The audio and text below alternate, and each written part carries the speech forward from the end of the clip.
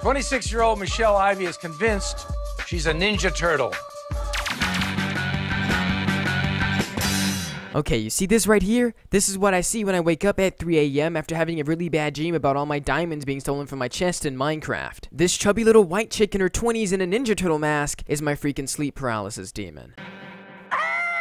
And that's the sound I make when I realize she's here to take my anal virginity. Anyways, what is up guys? It's your boy Lofi here. And today we're gonna be looking at this delusional woman who thinks she's Donatello, Michelangelo, and Raphael. And no, I'm not talking about the really old Renaissance painter dudes. I'm talking about these guys, the freaking Mutant Ninja Turtles. Now, I don't have a problem with you like dressing up as your favorite characters and whatnot, you know, cosplaying and stuff at conventions. Okay, you know, that's alright. That's completely fine. You know, when I was a little kid, I used to have this Spider-Man costume that I used to wear underneath my clothes when I went places with my mom. But the difference between me and her is that she's a 26-year-old woman who goes out in public and wears this costume everywhere and does things that the Ninja Turtles do. And I don't just mean fight people out in her front lawn and stuff. No, I mean like she eats like them, she sleeps like them, and she takes whole karate classes while wearing the Ninja Turtle costume. Now, I'm no therapist, alright? I'm no psychiatrist or anything, but I think she might have a little bit of a problem. She literally lives, breathes, and eats Ninja Turtles. She's obsessed. But yeah, enough of me talking, let's go spiral down this rabbit hole of pizza and nunchucks.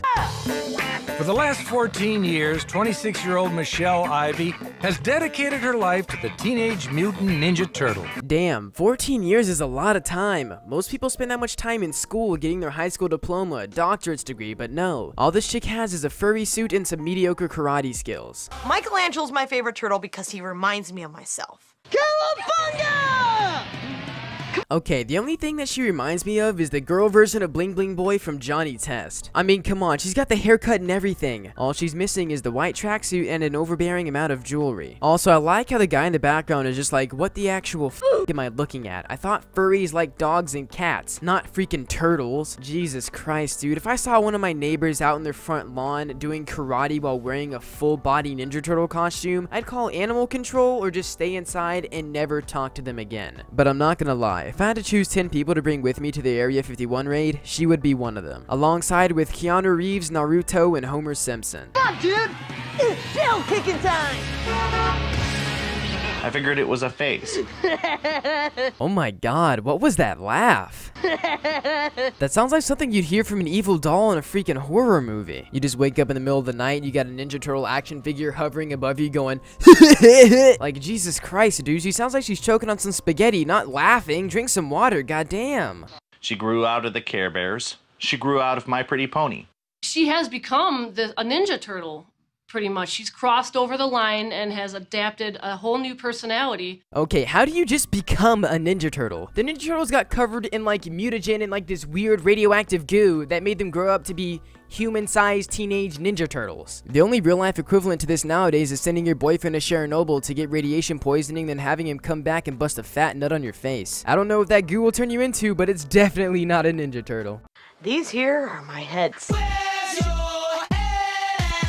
Yes, this is not my head. These are my heads. You know, some people collect Pokemon cards. Some people collect, you know, little figurines or like quarters and stuff. You know, some people collect Hot Wheels. She collects monstrous, life-size turtle heads. Like, seriously, look at this. This is the creepiest thing I've ever seen in my entire life. I have no idea who greenlit those costumes for the 90s Ninja Turtle movies, but they were clearly on like LSD or something. This does not look like something you would let a kid watch. This looks like something straight out of a freaking horror movie. Michelangelo from Turtles 3. So, any scene where you see Michelangelo, like when he goes, wait, really, I'm just a beautiful princess in disguise. Ah, sword. Break the spell. Give me a kiss. How much do you want to bet that she has that entire movie memorized word for word? Not even just that one. She probably has the entire series memorized. I don't really feel like I can talk though, because one time when I was 15, I watched the Incredibles movie 9 times in one day. And I don't mean like spread out. I mean like I watched it back to back to back to back. It's just such a good movie. Like, if I had to say my favorite movie of all time is the Incredibles, I freaking love it. There's probably an alternate version of me out there that's just like this chick, but instead of Ninja Turtles, it's with the Incredibles. This is one of the few things that keeps me awake at night. Because Michelle works at a factory for minimum wage, she takes out bank loans to feed her Ninja Turtle obsession. This hat cost me $2,000. $2,000? That almost costs as much as my freaking car. Also, I like how she's going into immense debt to get Ninja Turtle toys. You know, most people go into debt, you know, to go to college, you know, to buy a car, to buy a house. But no, instead of buying a car, she decided she wanted a Ninja Turtle costume. And every year when she files her taxes, there's somebody at the IRS looking at her paper and seeing that she spent $2,000 on a Ninja Turtle helmet. The one thing I like now is that she has her own job, she's making her own money, and she can waste her own money on this stuff. Pardon my French. Damn, and I thought my mom was disappointed in me for choosing YouTube over college. But this is on a whole nother level. You can just see the pain in their eyes as they just remember all the birthdays and Christmases where it's just continuously just Ninja Turtles, Ninja Turtles, Ninja Turtles. These people probably look at a turtle and want to yeet it over their shoulder like Alinity did her cat. I paid $1,800 for Leonardo. Michelle's going high risk. She's willing to put herself into debt in order to say, I have the head of Leonardo! That has got to be the weirdest flex I've ever heard in my entire life. Hey, yeah, you know me, I stay wrapped up in a Louis Vuitton, alright, Gucci belt, I got it all. Yeah, you know, I got the Supreme, it's just got the best style, the best feel, the best looks, alright, Supreme all the way. Oh yeah, and I have the head of Leonardo! Like, what the actual dude, that's not something to brag about. No one wants to hear about how you spent your entire college tuition on a freaking Ninja Turtles toy. Michelle lives on a strict Ninja Turtle diet. That means pizza every day, covered with bizarre toppings. I call you, dude. One pepperoni with pickles. Okay, I am making us a BLT pizza. Okay, so I work in a restaurant, right? And I get some really weird combinations of food. So the fact that she puts weird stuff on pizza, that doesn't bother me. What does bother me though is the fact that she's had pizza every single day for the past 14 years. How is she not dead? There is not enough nutrients in bread, cheese, and sauce to let you live. I guess all those extra toppings and weird stuff she adds on it is what's literally keeping her body going. Well, dudes, these are some moves that my master Splinter has taught me to protect myself from people like him. The amount of cringe that just happened in the past 2 seconds, I almost can't handle it. Even her brother's over here looking like he wants to end it all right here, right now. This right here is how I feel right now watching this video. I can't. I genuinely didn't think it was possible for one person to embody so much cringe. But it didn't stop at the costume for Michelle. She even spent $5,000 on karate lessons, becoming a blue belt so she could fight like a Ninja Turtle. She's just a blue belt? I got my black belt right here, alright? It has my freaking name on it and everything. Alright, if you're gonna try to be a Ninja Turtle, at least go all the way. And I say, hey guys, you there? And, you know, they'll check in with me every now and then. What does she mean that they check in on her every now and then? How much you wanna bet she has some weird satanic ritual where she sacrifices a box of pizza covered in weird-ass toppings to get the Ninja Turtles to come and check up on her? I summoned the Ninja Turtles at 3 a.m., not clickbait, head ass. Okay. That hurt. That hurt.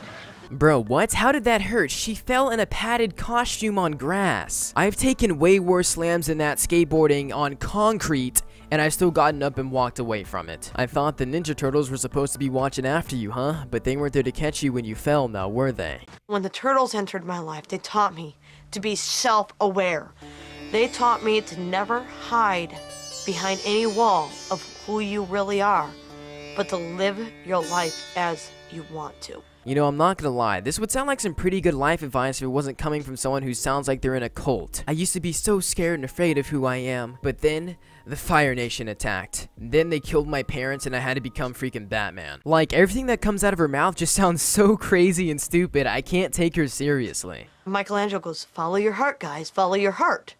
And then he breaks into the song called Follow Your Heart. I swear to God, if she starts singing along to this song, I'm gonna rip my ears off. That there's no way that he'll get inside of our hearts. Just remember that we're still here.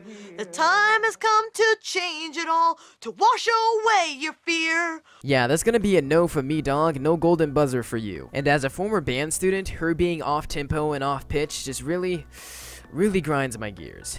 Follow your heart. Follow your heart. Follow your heart. That song changed my life because they taught me to follow my heart. What the f? You know what song changed my life? Thick Niggas and Anime Titties by D-Bangs. That song truly a big turning point in my life, okay? It taught me that I need a big titty anime girl in order to be truly happy. But anyways, yeah, that's pretty much it. I really hope you guys enjoyed the video. If you did, smash a fat like on it, and if you're new, subscribe. Or not, it's up to you, but I would really appreciate it if you did. I know we recently passed 10K, which is freaking insane. That was my goal for the end of this year, and I've already surpassed that. And as I'm sitting here recording this, I currently have 13.9K, so that's freaking awesome. Thank you guys. If you guys want to get more in contact with me and just see more about my life, follow me on Instagram. I also have a Discord server and a Twitch. I stream on Twitch a lot, so you should go follow all those. Links in the description. But anyways, I hope you all are having a really great day. I've been Lofi. Peace, peace. When you're standing at your window in your